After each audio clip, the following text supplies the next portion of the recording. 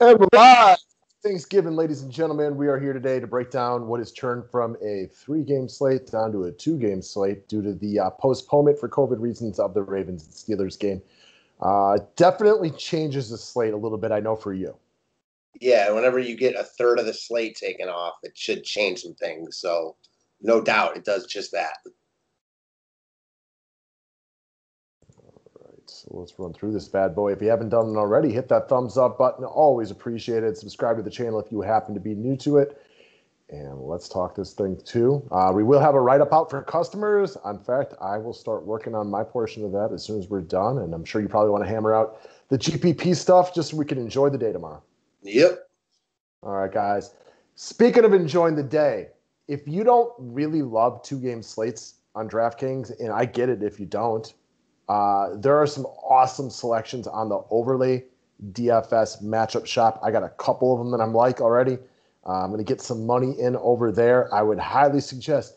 You've heard us talking about it for years now. What are you waiting for? Go sign up to play at overlaydfs.com. The matchup shop will be something you enjoy. Give it a whirl. We got some good ones tomorrow, and I'm ready to win some money after my worst weekend on the matchup shop ever. Yeah, let's get it, man. All right, guys.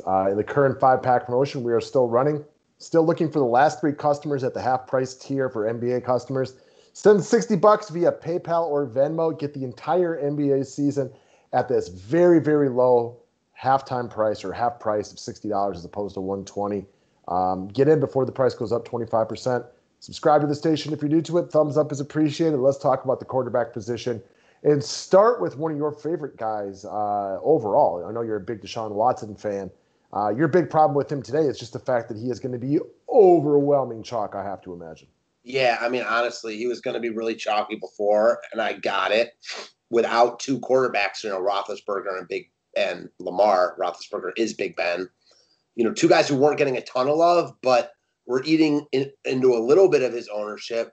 I imagine Watson's just going to be insanely high owned, and it makes sense. Listen, he's the best QB option on the slate by far. He's in a great matchup. He's definitely a cash game block, and if you want to just go ahead and roster him in tournaments, I mean, do your thing. I haven't decided if I'm going to go that route, but it definitely has changed things now that there's no Lamar, no Roethlisberger on this slate. First point, cash game block, guys. Don't get cute in cash games. If you want to fade Deshaun Watson, go test your skills in GPPs. He is a cash game lock. He is by far the best DFS quarterback on the slate. He has been bulletproof since you're I know this still makes you sad that Bill O'Brien got fired since you're a big fan. No, you've been calling for him to get fired since the Eisenhower administration. So I know you think that was well overdue. He's been awesome since Billy O'Boy rode out of town. Mm-hmm. No doubt about it. Get him away, and it's going to help everybody. Now, if only they could go back and fire him last year before he sold DeAndre Hopkins for a pack of Skittles. Truth. All right, next up, our favorite overall play that we both like, Antonio Gibson, Washington Redskins. A couple things to like right here. First and foremost, this guy has scored a touchdown in 7 of his past 9 games. When the season started, we were all wondering if he was going to be more of a change of pace guy. Well, he's the bell cow for Washington. I know bell cow is probably being a little loose with that term right there, but he gets the majority of the carries in the running game. He's semi-viable in the passing game. Obviously, J.D. McKissic's going to be more of the passing down back. But this game, by my last check, was scripted to be an even game. I think Washington and the Cowboys are very, very close. It makes sense that it's projected to be a close game. In that type of game script, I prefer Gibson over J.D. McKissic. You like McKissic if you think the Redskins get down early. I think this one's close for pretty much the whole game. I couldn't agree more. We both like Antonio Gibson here, and he makes a lot of sense. Again, I know that Gus Edwards is a guy you were looking at hard on this slate. A lot of people were because he was 4K and going to be the bell cow running back. He's no longer on the slate. James Conner no longer on the slate. Opens up a couple more running back spots. Not that we loved those guys anyways, but Gibson just makes a ton of sense. We went through his game log. He's been very consistent. He's got upside. Not really scared of the Dallas D at all, despite one good game from them. So I like Gibson a lot here. Yeah, the Cowboys D has played better over the last month, but they're not good, right? I mean, like, better doesn't mean much when you're historically bad all time, right? Like, getting better meant almost nothing. Amen. They're still pretty bad overall, and Gibson is a guy that we like a lot. So rock and roll. Okay. third time should be the charm, right? I know we've talked about Duke Johnson a little bit. In our defense, a couple weeks ago, we decided that we weren't as big on him due to the weather, but so still sets up to be a good spot for him. Just because he didn't end up being great last week doesn't mean that he can't be good this week.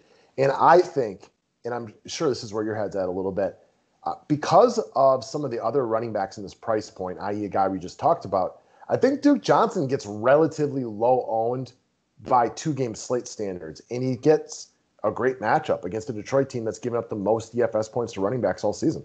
Especially with Deshaun Watson getting so much love. People don't want, Houston's going to be the most popular offense here, but they don't want to tie their entire salary to them.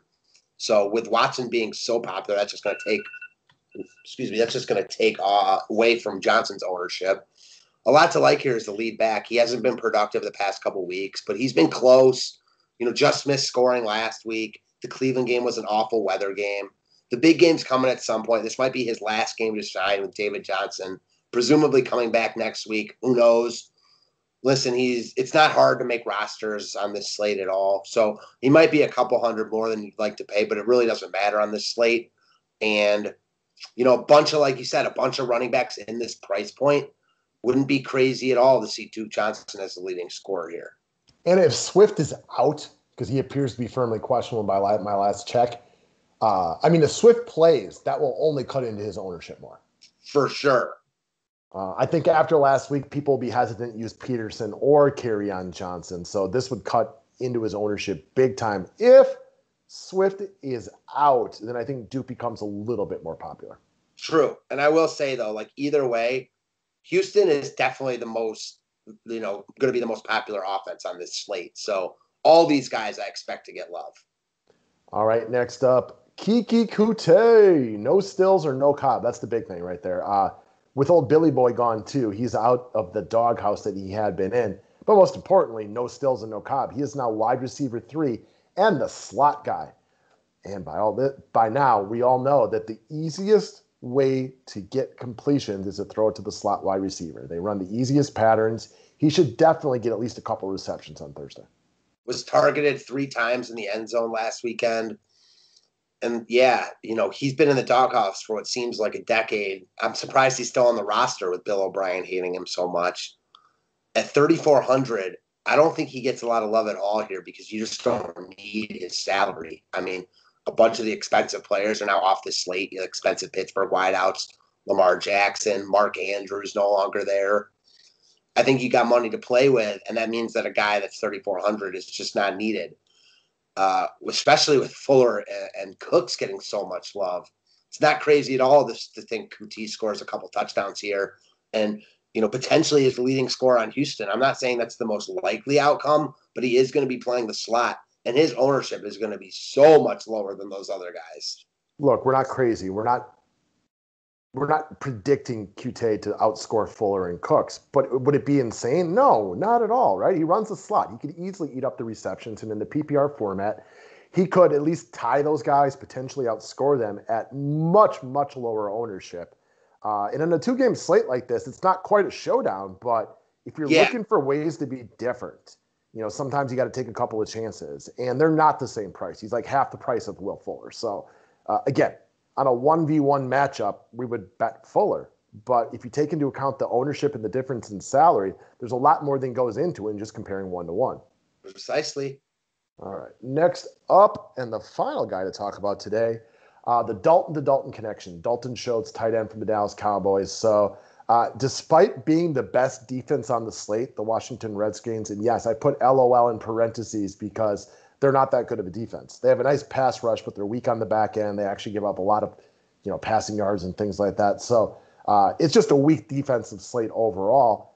That being said, Washington actually gives up the most points to the tight end position of every team that's on the slate tomorrow. So it's kind of odd and a bit of an anomaly, but all the other bad defenses have actually been better against the tight end. So Dalton Schultz, with no Mark Andrews, no Eric Ebron, becomes one of the only options at the tight end position when you really think about it. And he's got 4 targets plus in all but 1 game this year. And in the game he didn't, he had 3. So at least he's targeted. I'm not in love with the idea of playing Dalton Schultz, but your options aren't great. I'm sure a lot of people end up on Hawkinson, and this could be a way to be a little bit different. Yeah, I mean, listen, you said it best. There just aren't that many good tight end options here. If you really like one of these guys, go for it. I can see any one of the, four starters scoring the most. Schultz makes sense here. Scored the game-winning touchdown last week. Has developed some nice rapport with Andy Dalton. So yeah, I mean, there isn't anything like to overly love about him, but on a weak tight end slate, like he makes sense at this price point. Quite frankly, even on a main slate, he'd be in play here. Do you think Hawkinson will be the most popular tight ends? I'm not sure. Either him or Schultz, I expect. Okay. They're down pass catchers in Detroit because we have money. I'm just Yeah, guessing Hawkinson gets plenty of love, but definitely could be wrong on that one. Been I wrong could see before, I'll be that wrong for again. sure. Like, you're right. I mean, he's probably, especially if Swift is out, the top piece of the Detroit offense. We got money to spend. He's got double digits in like 4 or 5. You're probably right there. Yeah. We'll see how that goes. It's not a beautiful position. This is not a lock, so to speak. Like when I talk about Deshaun Watson at quarterback, that's a cash lock. That is literally the first person I put into my lineup.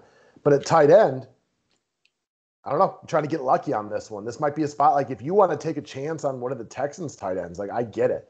You're just hoping to find some lower ownership and a touchdown if you're playing in the GPP mold. In cash games, it could be Hawkinson, it could be Schultz. There's definitely a variety of ways to go in this one. For sure. All right, guys. That's what we got. I want to wish everybody a happy holiday again. I know it's probably not the normal Thanksgiving that you're used to. I'm actually happy. The only thing I'm not happy about is that the night game got canceled, but like no traveling this year. Kids are at the mom's. I'm just going to watch football all day long. Yeah, I was happy too until we found out this game got canceled. Now I'm bummed. Yeah, but we still got day football. We still got 2 games, so there is something to be thankful for right there. Truth. All right, guys.